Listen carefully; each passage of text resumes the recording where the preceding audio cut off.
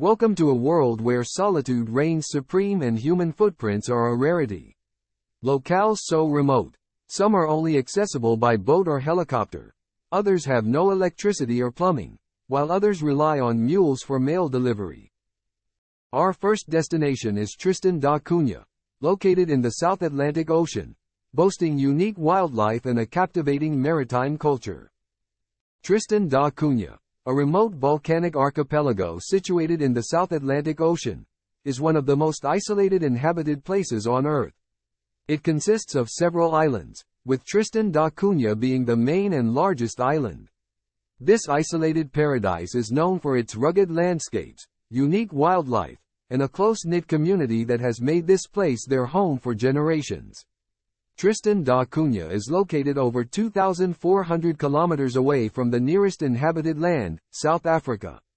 Its remote location has shielded it from much of the outside world, resulting in an unspoiled and pristine environment. The archipelago is home to a small population of around 250 residents, making it one of the most isolated human settlements globally. The majority of the inhabitants are descendants of European settlers and have developed a distinct maritime culture. The isolation of Tristan da Cunha has allowed for the preservation of unique flora and fauna. The archipelago is a breeding ground for various seabirds, including albatrosses and penguins. The waters surrounding the islands are rich in marine life, making it a hotspot for wildlife enthusiasts and researchers. Tristan da Cunha holds historical significance as the final refuge of the HMS Bounty mutineers and their Tahitian companions in the 18th century. The island's isolation has contributed to the preservation of its unique culture and traditions, which are still observed by the descendants today. Living in such isolation presents numerous challenges. Supplies are brought in by occasional supply ships, and the islanders rely on fishing and agriculture to sustain themselves. Communication with the outside world is limited, and access to medical care and educational resources can be challenging. The archipelago's landscapes are nothing short of breathtaking. Towering volcanic peaks, lush valleys, and pristine beaches make it a haven for nature lovers and adventure seekers. Hiking and exploring the rugged terrain are popular activities for both residents and visitors. While Tristan da Cunha remains largely untouched by mass tourism, it has recently started welcoming a limited number of visitors interested in experiencing its isolation and natural beauty. The island has strict regulations to ensure the protection of its environment and way of life. Heading north to Canada, we find Devon Island, the largest uninhabited island on Earth.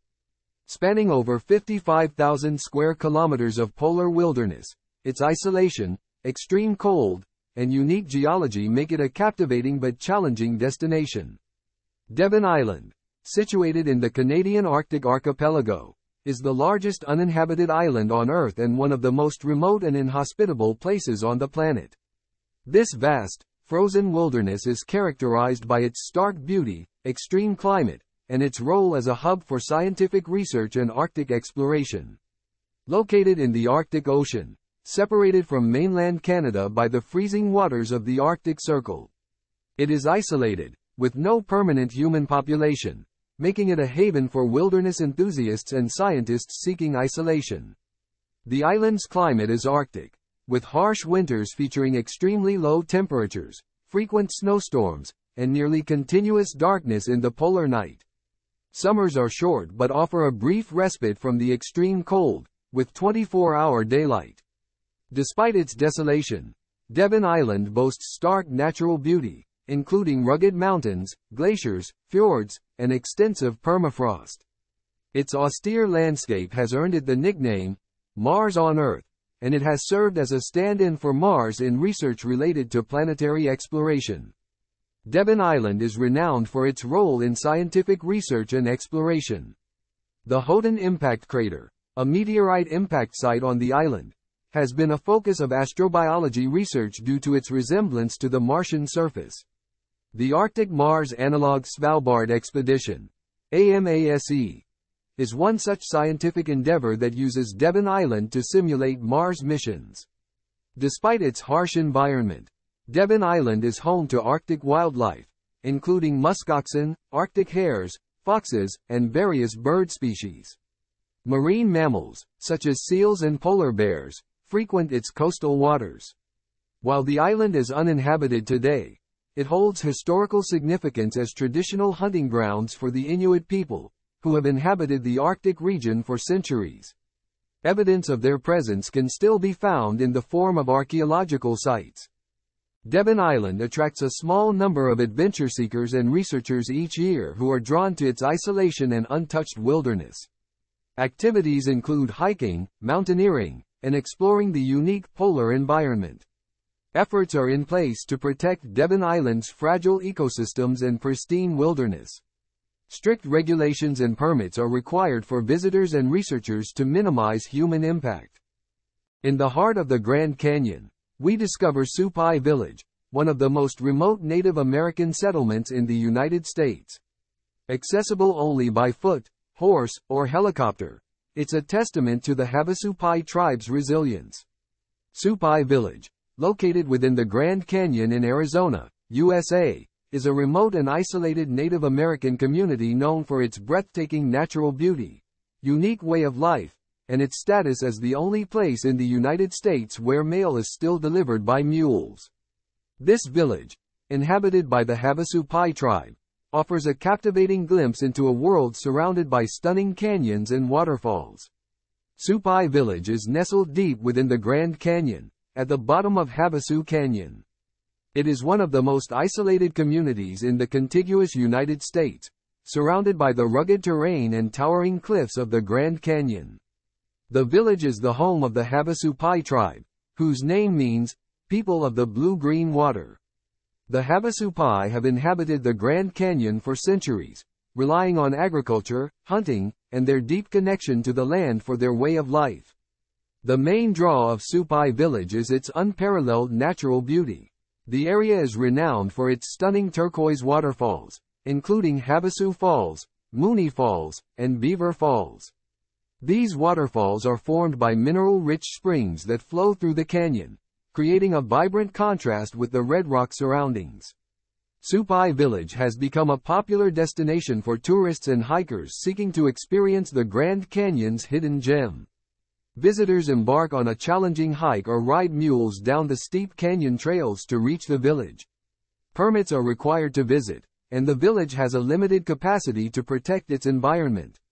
The isolated village is famous for its unique mail delivery system. Since the village is inaccessible by road, mail is delivered by mules that traverse the rugged terrain of the Grand Canyon. This tradition has been in place for over a century and is one of the last such systems in the United States. Life here presents challenges due to its isolation. The village relies on helicopter deliveries and mules for essential supplies.